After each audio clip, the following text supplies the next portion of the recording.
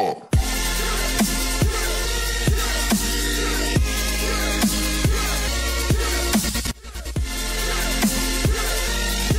guys, welcome back. So I actually had an awesome intro for you guys, but lipstick got on my teeth and I was like shutting this show down. Okay, we're gonna go ahead and jump right into today's look. So first thing guys is I'm gonna go ahead and set the lids of my eyes with an off-white eyeshadow. This is Wet n Wild's Creme Brulee. Then I'm moving on, okay, moving on over and going into Makeup Geek's Cocoa Bear, and I'm going to go ahead and apply this in the crease area of my eyes with a big fluffy brush. Now, you want to go ahead and apply this eyeshadow straight forward, or for example, looking straight forward into a mirror. Crown brushes, Smoke It Out eyeshadow palette. These eyeshadows are highly pigmented, and Crown brushes has amazing, affordable products, okay, especially for different skin tones, which I'm like, yes, check.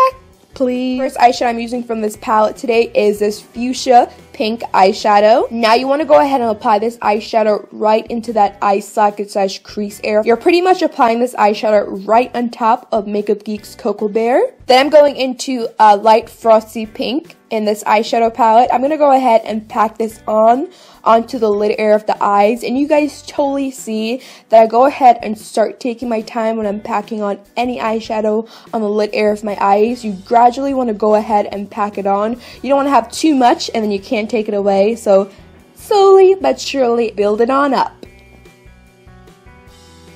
Then going back into that same Crown brush palette, I'm going to go ahead and use this medium pink shade, and you just want to go ahead and apply this at the outer corner of the eyes. And I'm just going to go ahead and use this Real Techniques really nice fluffy brush. It's like a small packed fluffy brush, so it gets really perfectly into specific areas that you want to go ahead and apply any eyeshadow or any makeup looks in general. Does that make sense? But you know what I mean. Yeah, you do. Alright, y'all, let's move on to the face. So we're gonna go ahead and actually color correct the skin. I haven't color corrected in forever, so today is the day.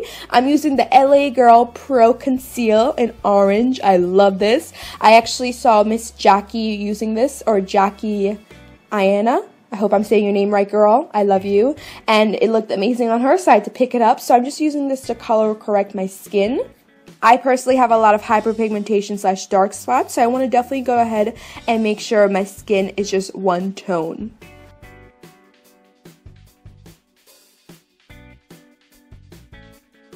Then for my concealer today, I'm going to go ahead and use this LA Girl Pro Conceal, but I'm actually using it in Warm Honey. This concealer shade is a couple shades lighter than me. The reason why I'm using this lighter concealer is because I want to go ahead and highlight under my eyes. For my foundation today, I'm using Maybelline's Better Skin Foundation. This foundation looks amazing on camera.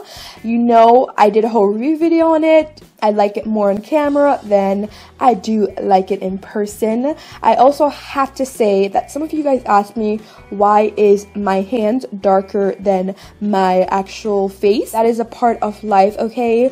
I come in different kind of shades all over my body. I'm not trying to match my foundation shade to my hands, but I am trying to match it to my jawline / neck. Then I went ahead and applied some false lashes. These are Cara lashes in 605. Then I quickly went ahead and went through my brows. My brow routine is actually coming this weekend or sometime in this week coming up, so I know you guys have been requesting that a lot, and my brow game, let's be real, has been very, very strong, so I'm just like, thank you, Jesus. About time you fixed it, okay? Next is I'm going to go ahead and move on to, actually, I went back in with a fluffy brush just to help blend out any harsh edges on the eyeshadow look. Cocoa Bear from Makeup Geek just to apply it under the lower lash line of my eyes. For my mascara today, I went ahead and used my number 7 mascara. It is definitely very hard for me to personally apply mascara on camera. It's like a skill that I have not mastered yet. It's unbelievable hard. I then went back into the Crown Brushes palette, eyeshadow palette. I went ahead and used this fuchsia color just to apply under the eyes, and I used this Real Techniques really nice angle brush, and I really apply this under the eyes just to make sure the eyes look really pop. Then for my blush today, I'm using this blush right here that is from Radiance. This blush is in Toasted Almond, one of my faves.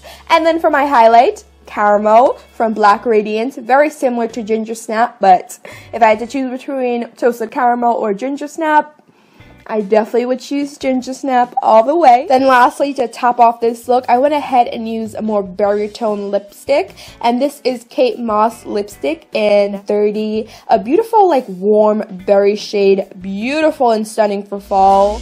Alright guys, so this is the final look today. Don't forget to go ahead and thumbs up this video if you guys enjoy it, and subscribe for more videos every week. I'll see you guys on Saturday, okay? See you guys soon. Adios.